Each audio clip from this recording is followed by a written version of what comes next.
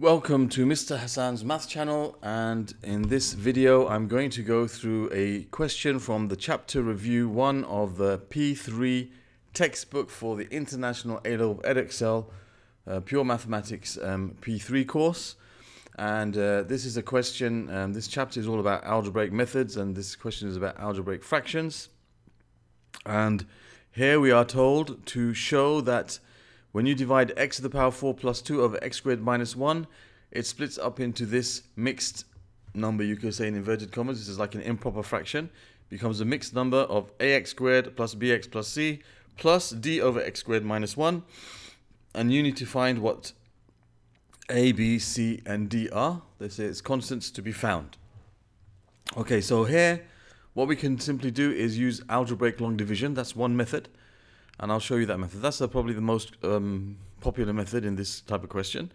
So just like in normal long division or division in general, if I have, for example, 7 over 4, I would put the 4 on the outside and the 7 on the inside. So the same thing here, I'll put the denominator on the outside and the numerator on the inside.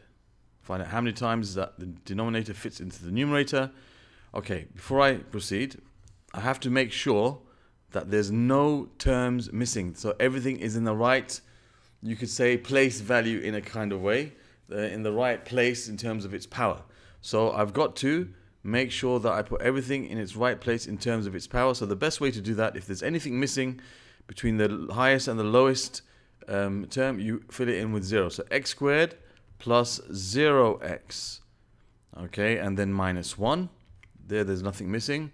And for the next one, you've got x to the power 4, then you've got a constant. So there's a lot missing here. So you've got x to the power 4 plus 0, x to the power 3 plus 0x squared plus 0x and plus 2.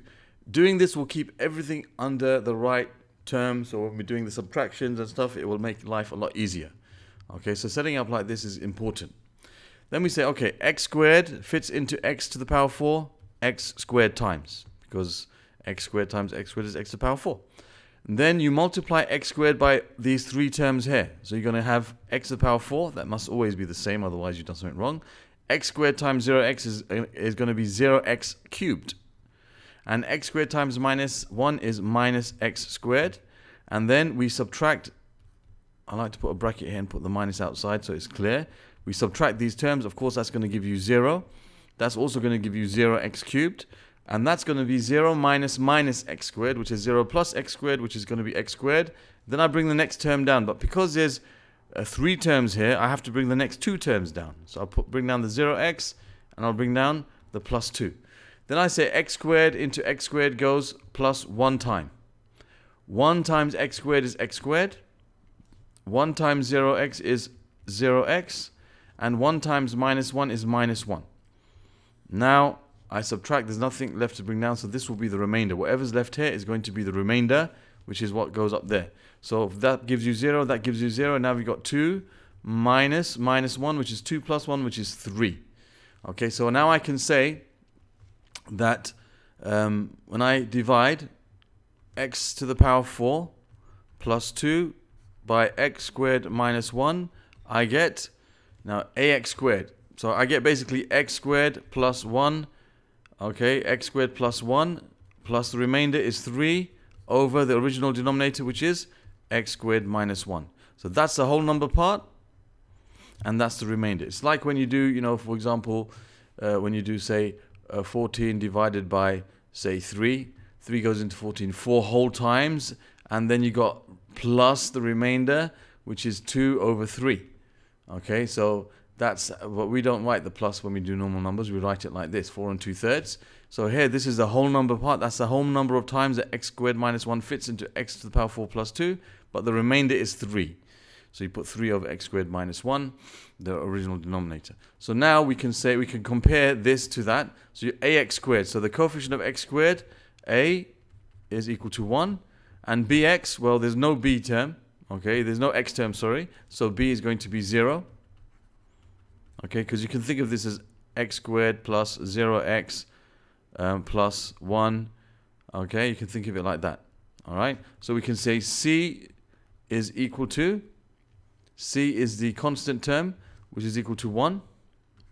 And then d is equal to 3. That's A, B, C, and D. D is equal to 3. So A is equal to 1, okay, because you got 1x squared. B is equal to 0 because you have 0x. C is equal to 1 because you got 1 here, and D is equal to 3. So we have the answers over here. That's the answer for this question: A, B, C, and D. Okay, I hope that was clear. And if you would like to see other questions from this particular chapter, as I answer them, this chapter 1, the answers will appear in a playlist about here. Algebraic methods and fractions, that topic will appear over here, and you'll have a subscribe button somewhere over here, and over here I'll put something else like a P3 past paper, a card or something like that you can click on. And that's the end of question number 11. Thank you for watching, and oh, this should say 3 again, I forgot to change it. Okay, thank you for watching, and I'll see you again sometime in another video.